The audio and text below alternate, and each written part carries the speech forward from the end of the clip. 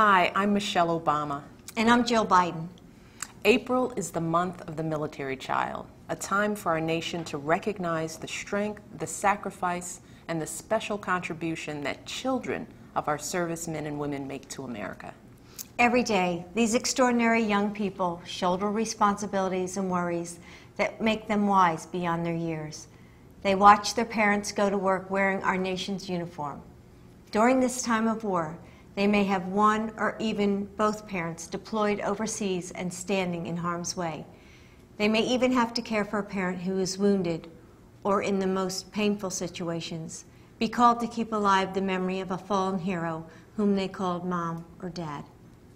As a grateful nation, it is our sacred responsibility to stand by our military children just as they and their families stand by us.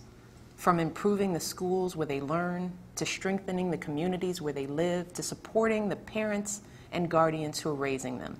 President Obama is committed to ensuring that this administration does everything it can to support our military children. But government can only do so much. That is why we are encouraging our fellow Americans to make time and find ways to recognize and support the military children in their community. As the mother of a National Guardsman, I have seen firsthand the difference that a small act of kindness can make.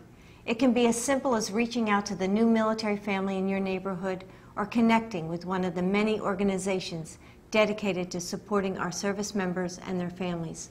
There's a role for each and every one of us in supporting military children.